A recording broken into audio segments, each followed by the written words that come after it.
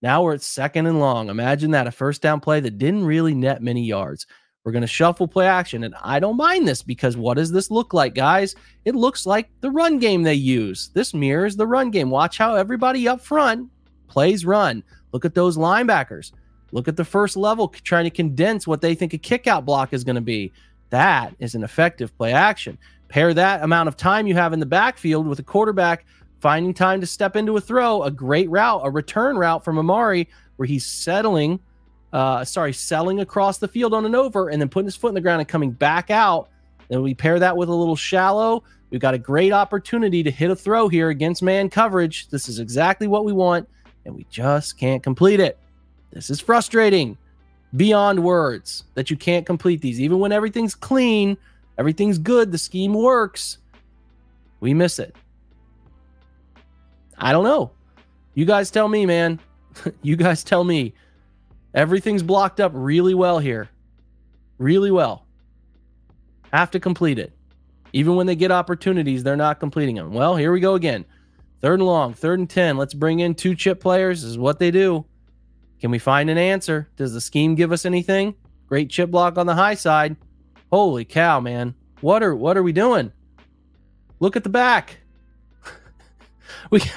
I understand what's going on here. They're in drop coverage. This is cover 2. We love this stuff against cover 2 because this is a high drop to the sticks, high drop, middle. You're going to clear middle and you're going to try to run the dig. Well, this dig is usually better when you have a cover 3, a little bit more of a cover 3 look. But guys, I mean,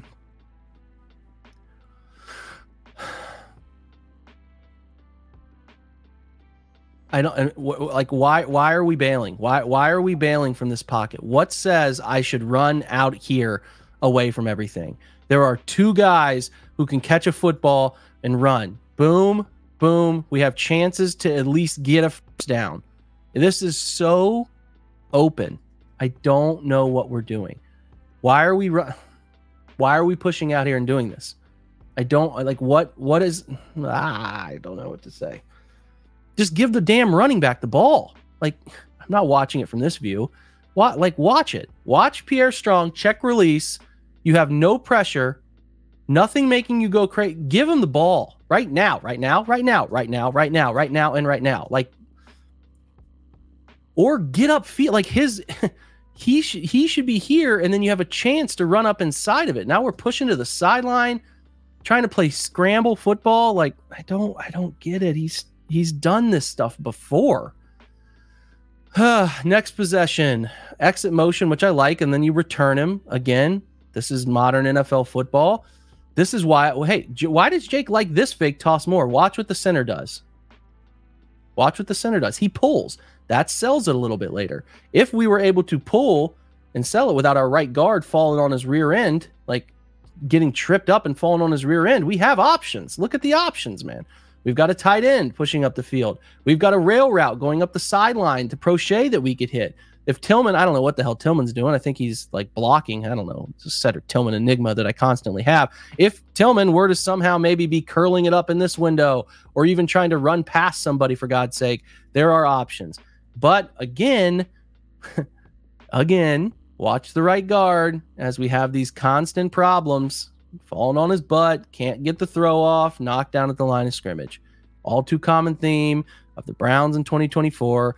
One guy getting himself embarrassed and causing the whole entire operation to come undone. Next snap, which is, I believe, now a 2nd down. At this point, I'm losing my mind. 2nd and 10.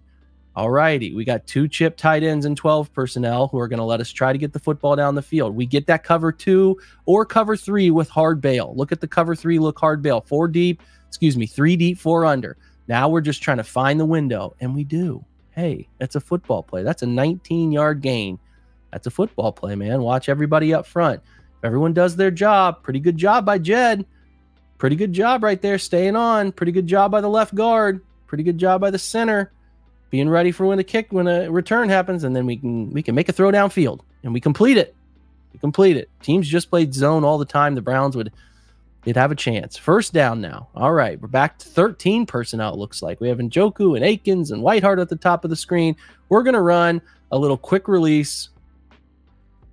RPO. That's the goal, at least. So we're going to try to sell here. I mean, I don't know. I mean, I'm not sure what the run read is. I guess if this player is crashing and we're 2 out over 2 here and we can throw this to the flat right now, we're doing it. I think that's how they're reading it out. That's why he pulls it. But if this DN stays with the tight end, which he does for a split second, the play is dead. He's got to run it. You can't hold it this long and throw it on an RPO because it's going to get flagged. It's going to get flagged every time. You cannot hold it. So snap 1 1,000, 2 1,000, 3 1,000. It's too late. You got to have that thing out at 2 or under. It's too late. It's going to get flagged. It's a dead play. I get what they're trying to do. I actually kind of like it. But you got, I mean, I don't know. Again, I'm going to surmise that the read is the linebacker, because if he's reading the end, which it looks like he's reading the end, nothing about what that end does tells him to throw this football. I don't know. He's pressing outside and tries to rifle. I mean, I don't know if he's trying to spike that, because there's no way anybody is catching that football. So your guess, as they say, is as good as mine on that one. 1st and 15 now. So we get a nice 19-yard gain, and then we go in reverse. Kind of the story of the year again, right? Under center, play action. Pretty good. Everything what you want. Cover 3 by nature. I just want to know. Do they have landmarks? Like, does the quarterback know he's climbing to 15 and throttling down? That's what he does. He climbs to 15. It's 1st and 15. Usually comebacks are tagged 15 to 12. He's coming out of the break right here. This ball should be thrown right now. And just now it's getting thrown, and there's a wait. He's waiting on it. So this is late. Should be ball out. Boom, boom, boom. Right now, it's late. It's a fraction of a second late, and it's not down and away. So again, I'm just going to tell you how you can. Oh, he's criticizing Watson too much. No, I'm just telling you what quarterback coaches tell their guys. Any comeback throw is down and away. It's before he comes out of the break. The ball needs to be in the air, which it's not. He's throttling down. Ball should be in the air. It's not. His eyes are already back on the quarterback, and the football should be down and away on the sideline in a box, so that he can drive back to it and have a window to get to this football that's coming down and away. It's not. It's left inside, and it's left higher up. And yeah, Cooper should catch it, but he's getting contact. So you're creating more opportunities for shit to go sideways, is what happens when you're a little late and the ball's not where it's supposed to be. It's a little more variation for a DB to get their hands on and knock it out. Should Cooper catch it? Yes. He gets a negative grade from the wide receiver coach. Should the quarterback have thrown it sooner and in a better location? Also, yes. You add up all that stuff, and that's how a play that should be a 12-yard gain goes sideways. That's the reality of football, man. You create things that make it harder. You can have things go sideways more often. Now, that play happens 10 times. Cooper maybe catches it 6, 7 times. But what you're doing is you're creating a window where that sort of stuff can happen. Ball should be out. It's not out. Now it's out. Little late, little high, and the DB had a chance to recover and make a play. That's it. Simple as that. Now we're at 3rd and 15, our favorite time in the world for this offense to be in 3rd and 15. Doesn't process that we're going to get a middle. Like, I also have questions. So they're playing a little funky form of cover 2 with an invert that is different, because they're taking, they're running a bear front, which is those 3. They're trying to kind of confuse you with, are these guys going to blitz? Are they going to bail out? What are they doing? And then they're taking these 2, which I like, pumping those guys into those cover 2 halves, and then kind of letting him be a middle read player, which is confusing. And it obviously gets to Watson because he doesn't even see him. But what's amazing to me is, like, if we want to go ahead and rip a window shot on the left side, I think the thing you want to do is maybe have this guy be a breaker threat or something. Like, Amari is just stopping and standing. I don't really know, like, is that route? Are they coaching him to run a hit? Like, he's just he's just kind of trotting off the line and standing, I guess. And then that no threat is created, and Watson doesn't manipulate. Watch his eyes. Like, you're the middle safety right now in this sense, because you're seeing, I mean, you're obviously lifted up higher, but you're seeing what the safety is seeing, and Watson's eyes never really hold you on the right side. Like, by the time he's in his second set of his, like, 1, And then by the second foot of a 3-step drop, he's already got his eyes down the middle of the field, staring the throw down. And that should have been intercepted. So, you know, you got to really still manipulate safeties. But I wonder, as we see the quarterbacks viewed, like, does he notice this player, middle read player, or does he think it's cover 3? I'm not entirely sure. Not entirely sure. But I know that this was a definite turnover-worthy play that he is staring down. And you can see here should have been intercepted. Excuse me, because we had a 1st and 15 on that RPO, so now we're in 3rd down. And this is one of the few just like design plays I hate. I'm not sure if you're conceding this play. Anytime you can run, you know, double mirrored slants, this is just dead to me. Like, this is never going to create what you want it to create, especially against this bear front with 2 droppers that they like to formulate here. And even this is a little different look. They're still doing the 3 down. They're just, you know, switching these 2 around.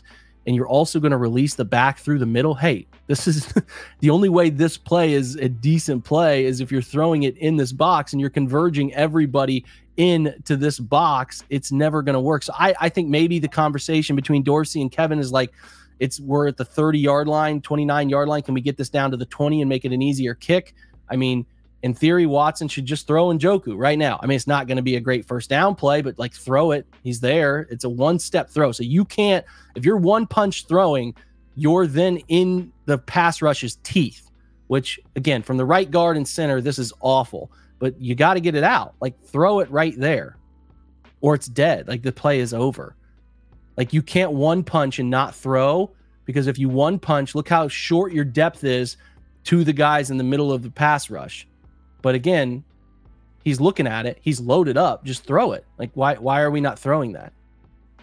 Not entirely sure. That's another sack that I believe, even though the center and right guard are not good on this play, that ball should be out and there shouldn't be a sack on the play. There shouldn't be. Here's another look at the quarterback's view. His eyes are on David. Throw it. Like, throw it. It's right there. Throw it. It's not going to get a 1st down, but they're going to get 7 or 8 yards and you're not taking a negative. So now instead of that 29-yard kicking spot starting, you're starting at the 33 or 34. Makes it worse. Next time out.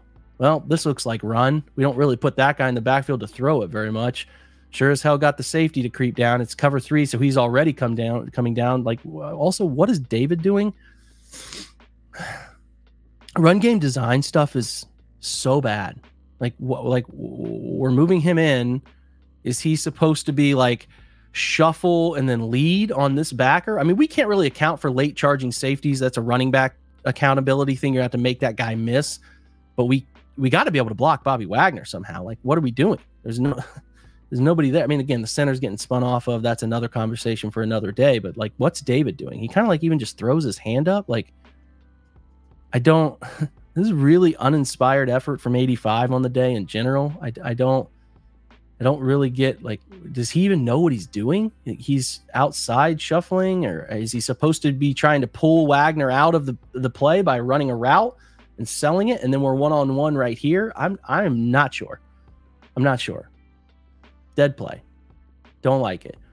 And again, I'm not like, so we're 5 downing it against a 6-man look, and what is telling us to full slide away? I don't know what the indicator are. I've never seen this be so easy to get this manipulated up, to get it out of the quarterback's hands so fast. I don't know what's telling him, even if, again, you 3-over-2 it. So you say, we're going to go here, we're going to go, guard here, and we're going to here and base it.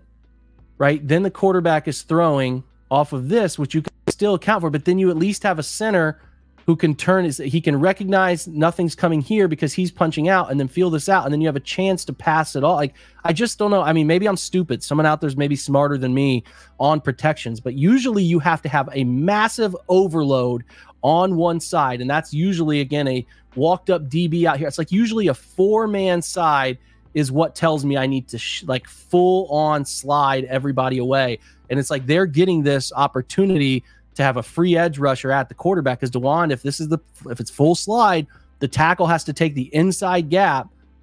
So they had it schemed up. Like, they had it schemed up. These are, again, those are like dead plays. Swinging the ball into the flat against zone where you have 2 men bracket position, like those are not going to get much more than a couple yards. Those are dead plays. I don't know what's telling the offensive line here that we need to full slide. Again, I would be here. The center is on read, right? So it's here and here, and the center is on read. He's checking, right? He's working. Like these three are on process to figure out which one of these four is not coming. If they load it up, then that's the quarterback's problem to have. But again, I don't get what's telling us to full slide. Because if they can just have this guy creeped up and we can get a full slide out of the Brown, like every time we come up, they're going to full slide to this. Oh man, like this is perfect. We're going to have a free run. They're going to have no time to throw it every snap because they're going to get the back out. And we got this SOB who knows if the back's out, he's mine, taking it right away. It's dead. It's dead. I don't understand that in the slightest.